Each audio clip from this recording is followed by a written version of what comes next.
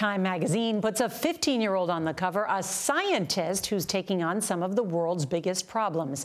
CBS's Adriana Diaz has been following her for years. There's some stories you do, and you know you'll be back for a sequel. In 2017, we introduced you to then 12-year-old Gitanjali Rao. She'd invented a lead testing kit. Imagine living day in and day out, drinking contaminated water with dangerous substances like lead. Inspired by Flint, Michigan. I've never tested my water. That's a big problem. We ended that 2017 piece asking, what will she do next?